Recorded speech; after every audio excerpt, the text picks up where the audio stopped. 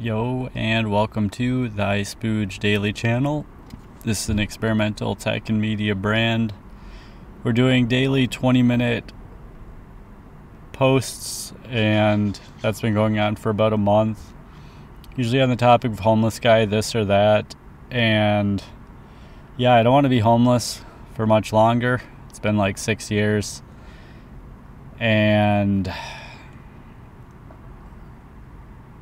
I'm tired of answering questions about it, talking about it. Your solution is probably not good and doesn't work, etc. Like, I just don't need to hear about any this or that. Like, I have a job. I've had several jobs, but things like pandemic and this and that have just gotten in the way. Like, there's no doubt that I'll be able to get off the street. It's a process that takes a certain amount of uninterrupted time. And when I'm forced to quit a job due to horrible management or this or that, it is what it is. I'm not going to stick with a crap job just because I need to get off the street. As dumb as that sounds to anyone who's not lived on the street before, did you know that homeless people are people? We have things like integrity and values and boundaries and things that we will not tolerate. Just because we're homeless doesn't mean we'll tolerate anything. We are allowed to walk away. We are allowed to have negative opinions about the way people treat us on this or that. Anyway, that's not what this post is about. So I was thinking along the lines of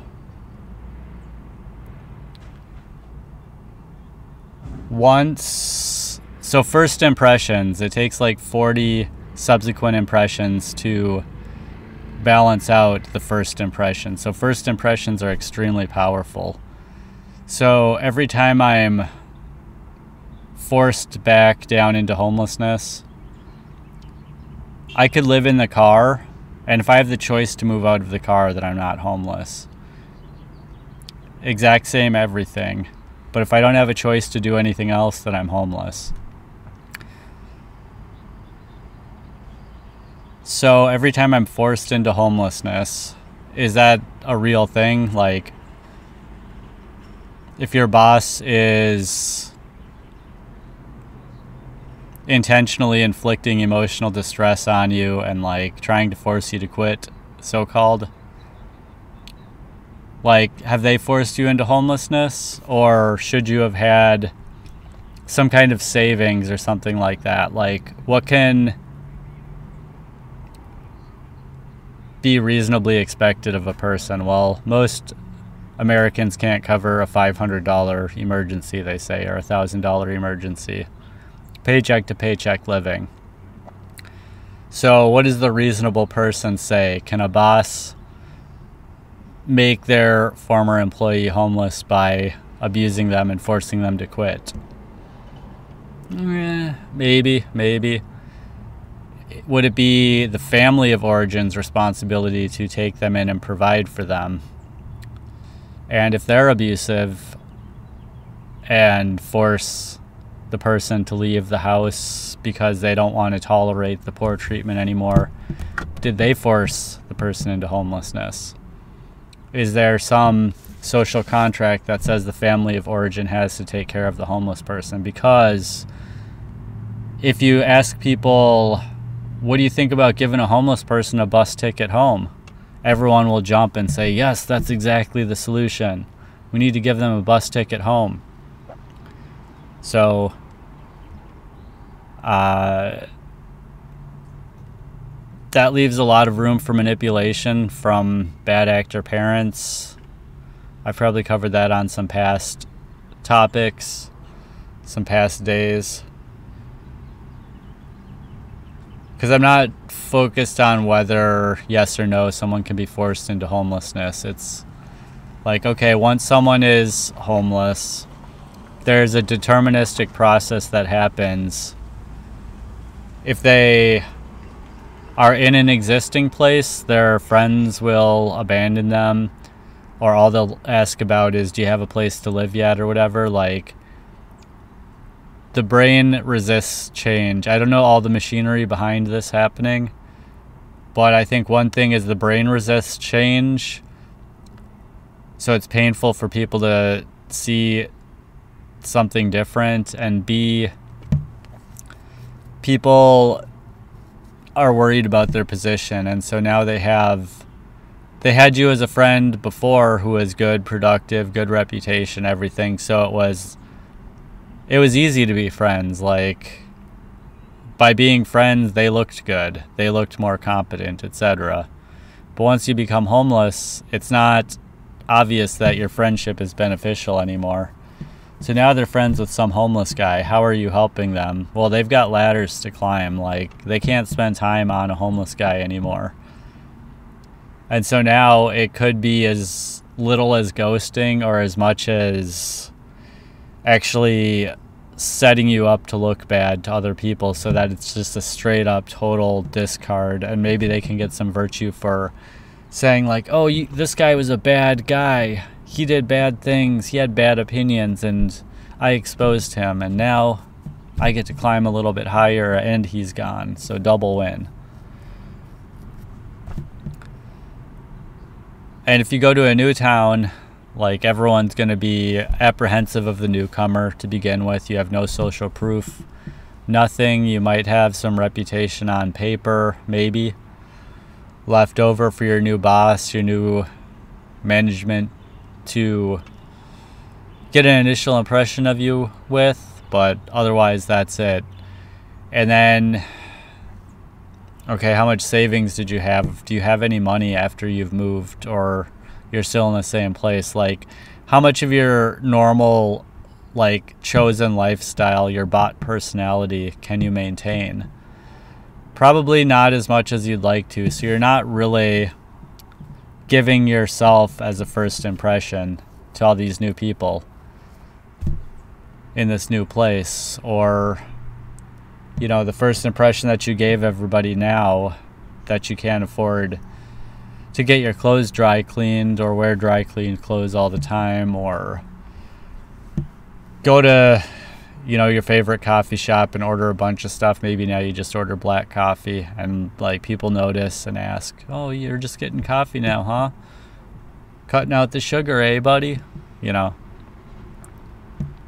no, just cutting $3 or $4 off my drink.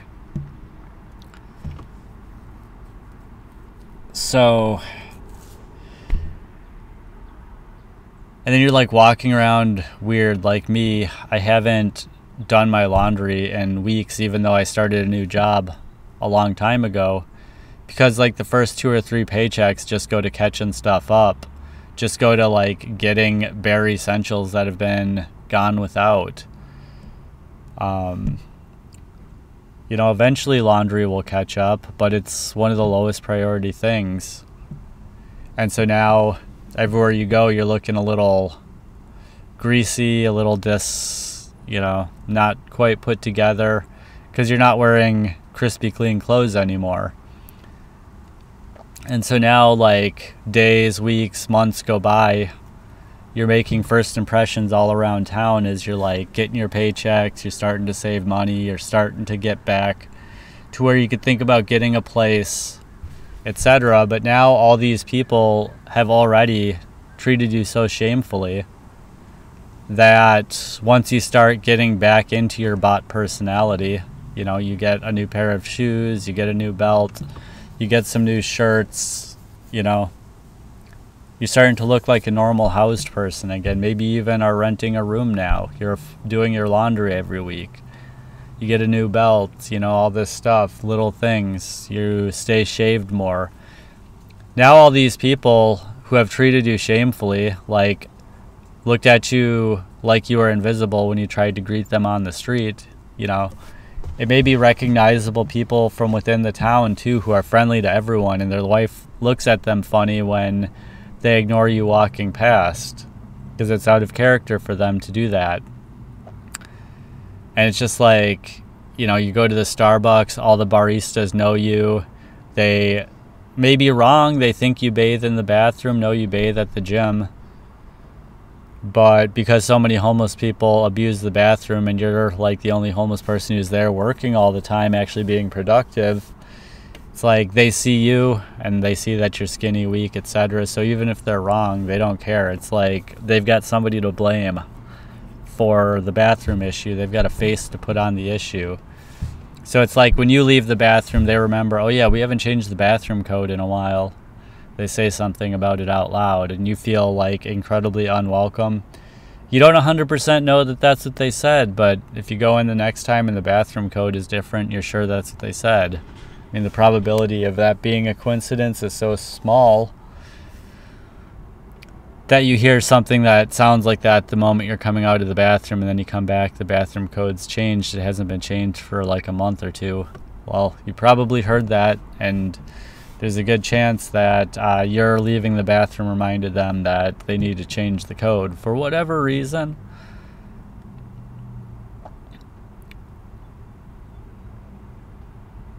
What else? I had a bunch of things today up that alley.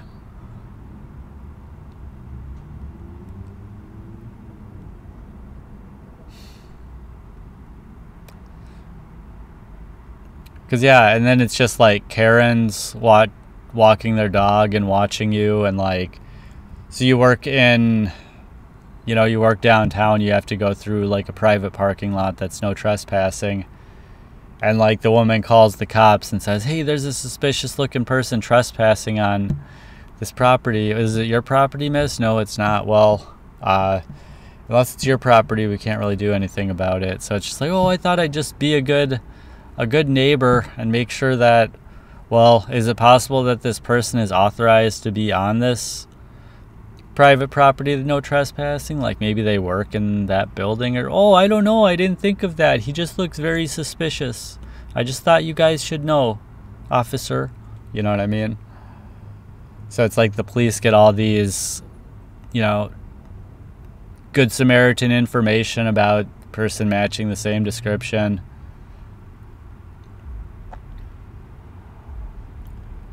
And then, so this is one that I notice, like, okay, if you're like busted down, homeless looking, you go to Starbucks, this is consistent with people want you to do well, but not better than them. I feel like I'm like the epitome of the homeless problem at Starbucks, even though I'm basically not even a homeless customer. Like, I don't wash myself in the bathroom. I don't go in and not order a drink. Like, I always buy a drink and tip. Like, I don't order ice water or anything like that. Like, I'm the most non-homeless customer there is. But then on the flip side, I'm like the customer that reminds them of the homeless problem the most. And in a way, it's like the less greasy I look, the more I'm probably sneaking into their bathroom and using it as my shower in their mind. They're like, man, he's barely looking homeless. He must really be washing himself hard in our bathroom. You know what I mean? Like, I don't have any evidence for that one. It's just like, I'm the homeless guy who's always there for the last couple months, and I've been going in for like 6 months. Like, there's not a lot of homeless people there. There's a couple who go in. Every now and then there's a rando who goes in and they just like don't buy anything. And they're like so polite, courteous, considerate. Like, they're like the most, like, they give the due care to the homeless people. But then I go in there, I'm homeless, and I just get like the child abuse treatment, like the most undesirable customer who could possibly be there. It's like familiarity breeds contempt, or I look kind of like the uncanny valley of non-homeless, where it's like the uncanny valley in like 3D rendering is where something looks almost human but not quite, and it looks like scary and off-putting. Like, it's actually disturbing because it's like pretty close but it's just off. So that's the uncanny valley. So it's like I'm in the uncanny valley of non-homelessness. Like, people see me and know that I'm homeless. Other homeless people see me and know that I'm homeless. But I'm like barely. Like, you want to see me and see a normal person, but you see a homeless guy. It's like I'm a fat, unattractive woman when you're drunk, and it's like you see, and I'm giving you the signs, and it's like you see, oh, a woman's giving me the signs. I want to get down tonight. And you're like seeing her as a woman, but you're like, no, and she's like this land whale. And you're like, oh, let me get some shots, man. You know what I mean? It's like, in that case, you want the person of your desire. In most cases, people don't want to like me. They want to dislike me. Or like it's their job to like me, but they just don't, sort of thing. So, yes, we have a person parking right next to me, so we'll see if I can still concentrate on this. Of course, at the conclusion, right? The last 4 minutes. So, that's like the big one, is the Karens. What are all the Karens who like report me to Neighborhood Watch and this and that going to do when I'm no longer homeless? Like, I think it's going to be their karma is going to catch up with them somehow. Or like people who, you know, contact homeless outreach services about, oh, there's a homeless guy sleeping in his car over there. Like, you better go just like check up on him. And then the homeless services come up to me and I'm like, leave me alone. Like, I didn't call you. I don't need your help. Oh, but you're a homeless person. It's our job to help you. Like, did I ask? Well, no, but a concerned neighbor did. Like, oh, this neighborhood has my best interest in mind or their property value in mind, right? Like, I don't want to deal with anything official. And so everyone who like submits me to a hotline or a database or anything is actually hurting me. It's like I said, after like my third paycheck, I might not have to call myself homeless anymore. Does that mean I'll immediately go and get an apartment or lease a van or this or that? I'm so tired of not being able to be productive that I'm going to do something as soon as I can.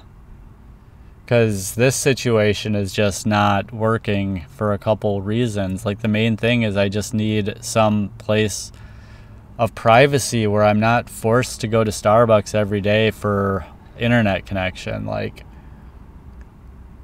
one possible path is the tinted windows and the mobile service. Then I could find a parking lot, get in the back seat, and just use my mobile internet and be in there with tinted windows, all good. And unlike without tinted windows and people see like a skinny oppressor sitting in the car, like, people might think I'm like a big, buff, threatening person in a car with tinted windows if they can't actually see me. And so they're not going to feel as confident just approaching. It'll be more like a no harm, no foul thing. Well, he's not hurting anyone just sitting there. But if they just see like some skinny oppressor guy like me, they're like, oh yeah, we better go collect his karma and make this guy get out of here for all the things that his ancestors did to our ancestors, allegedly. So, what else? There's just so many things coming off of this topic that I wanted to cover. I want to like give it a coherent meaning in our one last minute here. So it's just like, yeah, what happens like when I'm the mayor and everyone has treated me like crap and I have only good to say about the town and like a few people who treated me well, but like just everywhere. It's not that everyone treated me bad, it's that a sample of people everywhere treated me bad. And they're not wrong, and I still want to be part of this town, and they're not wrong for being apprehensive about homeless people. They're wrong in this case, but how can they know that? I can't be mad at that. So anyway, thanks for joining. Hopefully you got something out of this, and I'm looking forward to seeing you next time. Take care.